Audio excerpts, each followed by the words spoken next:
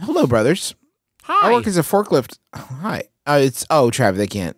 Oh. It's just a one-way sort of. Oh. Hello, brothers. I work as a forklift driver in a small warehouse for a local company that sells books on the internet.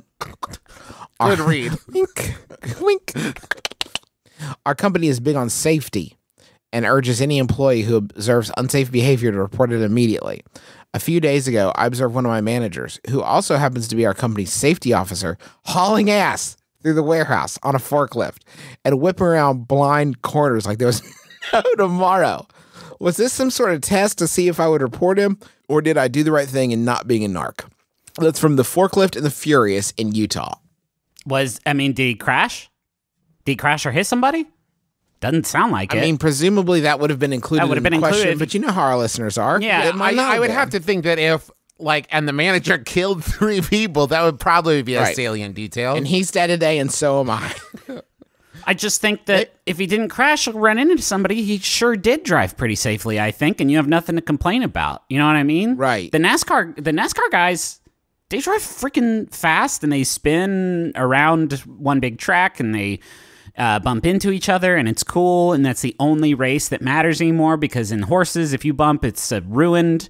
But they are safe about it. You know what I mean? I feel like maybe he was trying to get really hands-on to say, like, in the future, I want to be able to tell people that this is unsafe with a straight face. I need to know for myself that this is unsafe. Oh, do you think someone to do it and see if I get hurt? I think the manager then finished whatever obstacle course he had set up and was like, oh, wait, I didn't kill anybody. Maybe this is safe. This is safe. I shouldn't. This is safe. It's fine. I did it once. It's fine. I've been lying to people this whole time, telling them it wasn't safe, but look at me. I'm fine. Hey guys, come over here and tear ass in these beautiful babies. I'm so sorry. Hey, if I get everybody in the break room, I need you all to go out there and tear some fucking ass in the forklifts, because I was wrong this whole time. I don't think that's the verbiage the question asker used, Jay Man. Hey, Junge, didn't you say your nephew's good at painting flames? Have him come in here and put some fucking flames on these sons of bitches, and let's tear some ass. And then stop bragging about your son and his skills in the workplace. Or you know what? Put up or show up, Junge. It's time. It's time for your son, Wreck It, to come in here and paint some flames. And then we'll all race. I just think if you don't get hurt or dead, then the thing you did was safe. I have never broken a bone in my body or been killed, and so everything I've ever done in my life, including lying to a robber at gunpoint about GameStop's PlayStation 3 inventory, was really safe. Yep.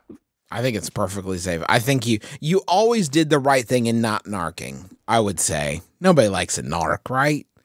Well, I bet police do.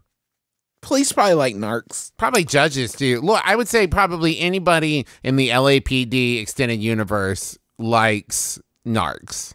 CIs, they call them. CIs. I know a little bit of the lingo going in. So I watch Courthouse and Tommy, and All Rise and Nancy. So I know a lot of the All lingo. Rise sounds like the name of a show about a boy band that's also judges during the day. That's a better idea for a show.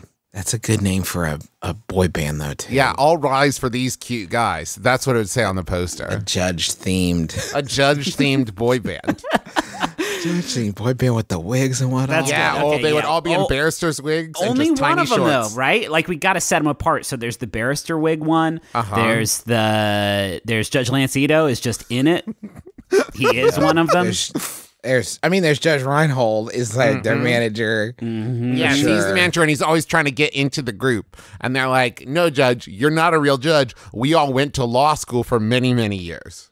We are. And Judd Nelson's there, and he's like, I'm never changing my name, ever. I love you boys. I'm never changing this name. I'm never adding the G, no matter how many times you ask. Come on, but we could be brothers. No, Judge, that's not how it works. What if they have a song called I'm going to Supremely Court You? Or what about I Want to Hold You, parentheses, in contempt, in parentheses. That's good. Thank you. I like a sexy title where the parentheticals make it less sexy. Yeah, that's good. I love that. Objection. Get naked. This is a very sexually aggressive boy band. That's typically not their style. That's their third album once they're all in their 40s and trying to get the magic back. I object to you not liking me. Oh, no. That's a cool song.